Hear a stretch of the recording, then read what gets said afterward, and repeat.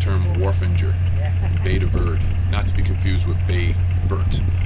In the former, I was a guest of the Wharfinger and stayed at his house, which was not located on the wharf.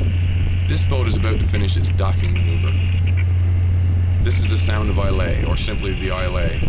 Built in the late 1960s, she first went into service as a roll-on, roll-off passenger vessel on the west coast of Scotland before ultimately being sold to the government of Newfoundland and Labrador in 1981. It owes its agility to a single bow thruster.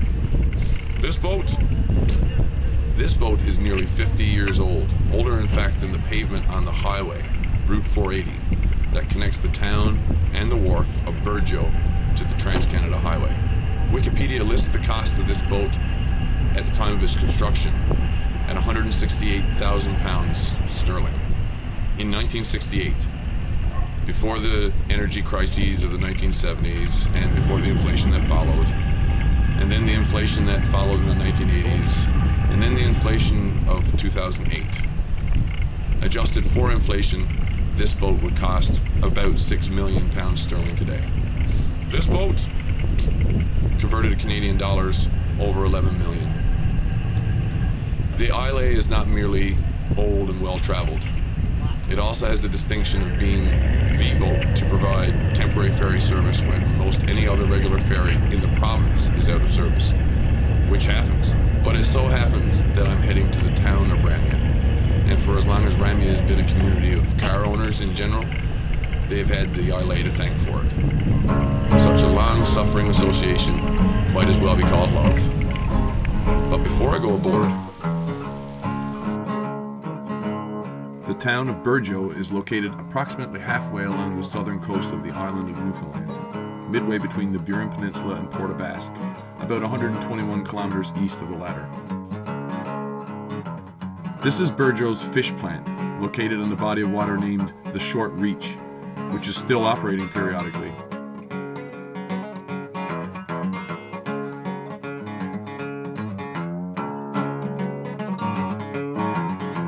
To blatantly rip off Buddy Wass's name, when I came upon this moment of space-time, every nerve fiber in me was screaming, "Scenic!" This is not only Burgeo at its best. In the distance, on the horizon, is the archipelago where I'm headed. Some boats are named for a community. Not so for this vessel, the humble marine Voyager, which provides service to the communities of Francois and Grey River from Burgeo. If I was to name the boat, I'd call it the Could Be Worse, though I cannot say that I've ever taken a trip on it. Could Be Worse also works as a place name in this province. As is noted at the top, the regular ferry for this service is the MV Gallipoli, a boat built to replace the Islay. Bigger, slightly faster, the Gallipoli also has a medical bay and more spacious accommodations in general. The question is, where is she? Outside the terminus, there's a large map of the region which details many of the nearby geographical features. The town of Ramea is situated on Northwest Island, which lies about 19 kilometers southeast of Burgeo, about 10 nautical miles. The ferry generally makes the run in 12 nautical miles, and the Gallipoli makes about 12 knots when she's running on both engines. The Islay is slower, but according to those who sail it, is a slightly more seaworthy boat than the Gallipoli. Waiting on the wharf, I took another panoramic moments before the ferry rounded Boar Island on its way from Grey River to Burgeo. Boar is the island in the center part of the image.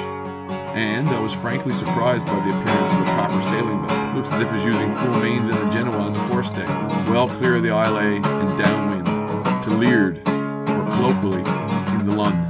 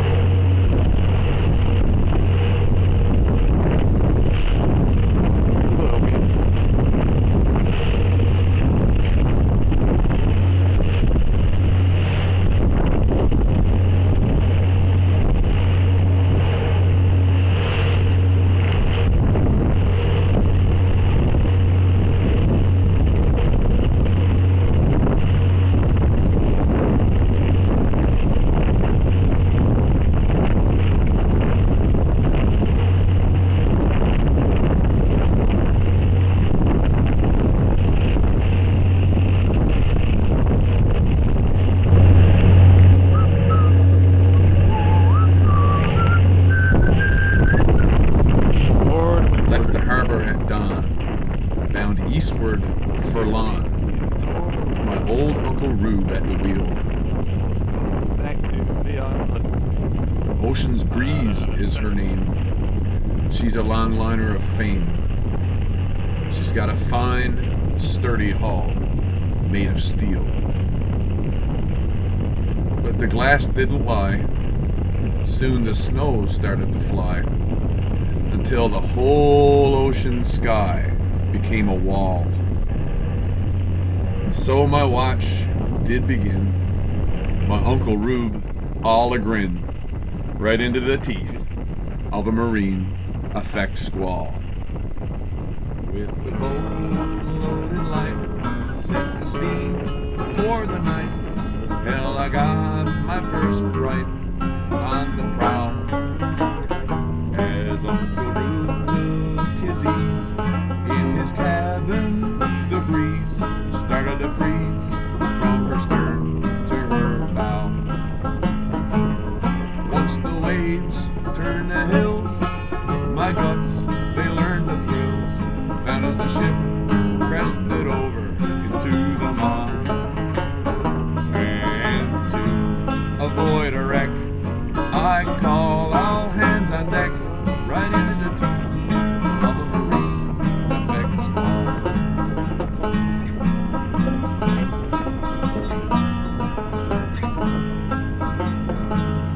With their handmills and picks, sure the crew double quick, hacked at the ice nearly fast as it froze. But still the freeze crusted on to the breeze till anon she took on a list to her starboard portholes. I wrestled the wheel hard to port, cried for mercy just like a sport. Uncle Rube then appeared, stern and calm, took the wheel from my hand, cried loosen all you can, right into the teeth of a marine effect squall.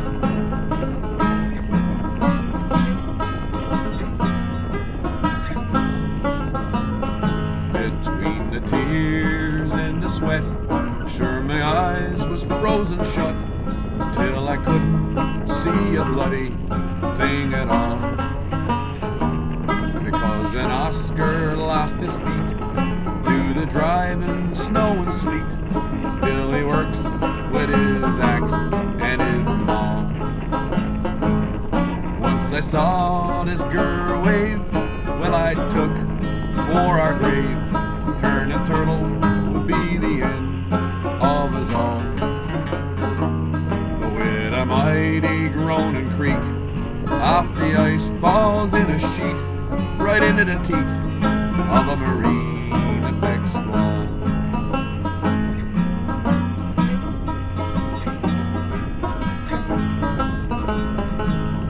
When the dawn's light did break, me and the crew were dead awake, and barely the strength left to stand until the end. Morning sun split the skies, and then burst upon my eyes. Never so glad have I ever been again. Uncle Rube, taut and cool, given to silence as a rule, offered a prayer as he steered into the gale. For a long night like that deserves a solemn chat, given the teeth of a marine effect squall.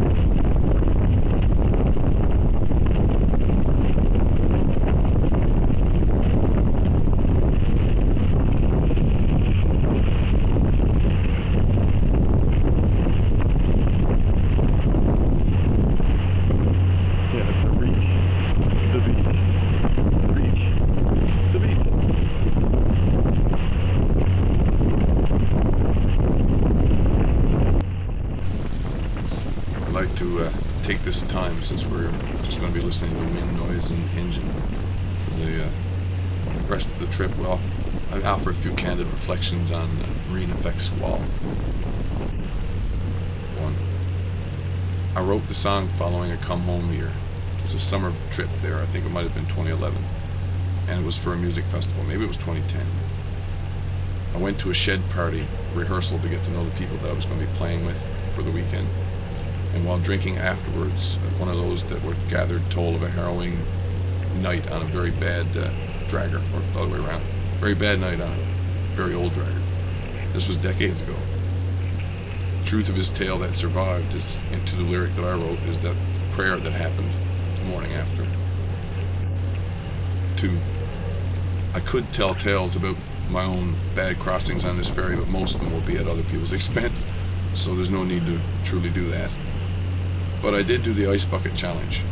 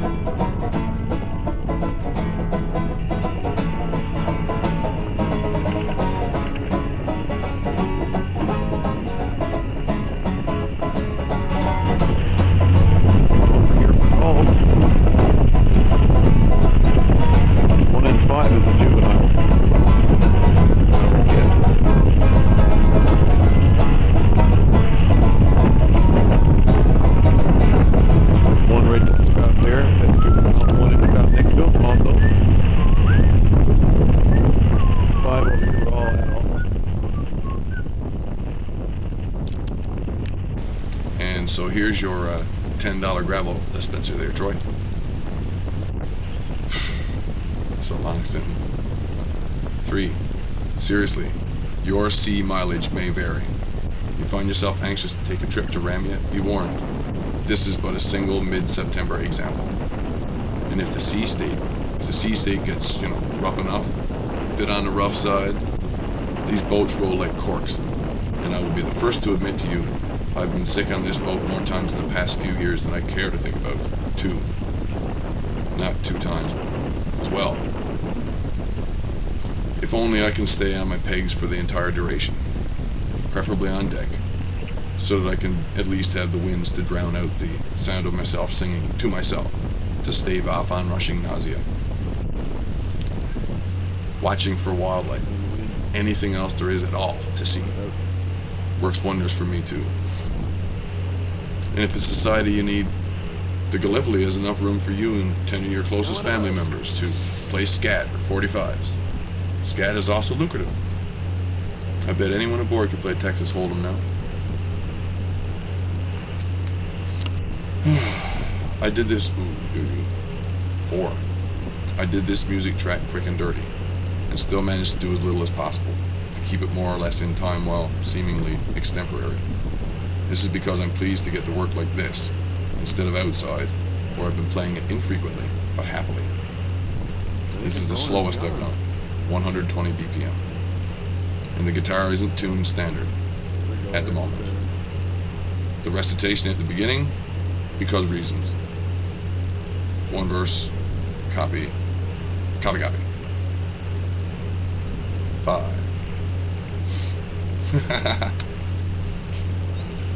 The lyrics are mine. Music is partly flavored by music. I can't get through it without laughing. The lyrics are mine. Music is partly flavored by music soundtrack selections. Think Gangs of New York meets David Mansfield. I'm well aware that waltzes are boring, stodgy affairs, but hey, I'm not altogether countrified like Seminole yet. John Prine would fill in another guitar in standard tuning. 6. The Gallipoli, speaking of seasickness, has lately been posting no smoking signs, everywhere on deck. And there goes yet another more or less placebo cause or cure for seasickness. I can relate a story or two about it, smoking on crossings, from times past, including finding spots to sneakily enjoy one out of sight of authorities. The thing is, more or less, placebo. Smoking weed beforehand won't necessarily help either. I hastily decide I'm going to include an anecdotal evidence. This is from another person entirely. A man from the gas bay once told me that the one thing on earth that restored his body and soul from the very clutches of crippling nausea was to be inside of a hot wheelhouse, its interior fogged with dense cigarette smoke. From the gas bay. True.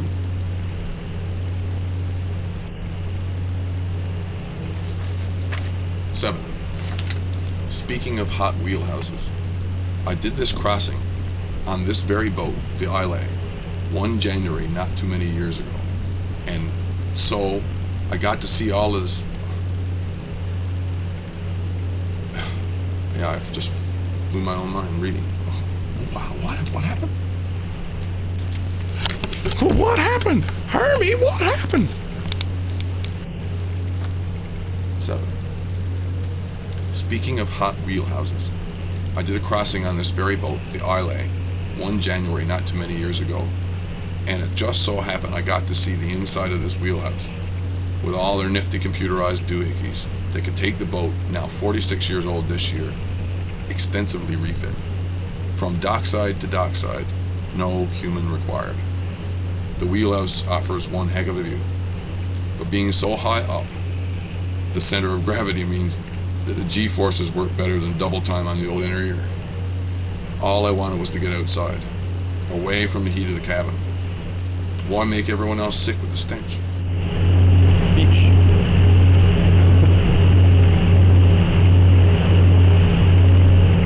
But it isn't Dover. It's not Dover Beach. It's just a beach. It is merely a beach. Engulfing lungfuls of salt, icy air. It is wondrous how fluid dynamics turns projectile puke into atomized spray, just like a bucket of water. Afterward, I sat in that hot wheelhouse, sweat rolling off my skull. I could get used to it, really.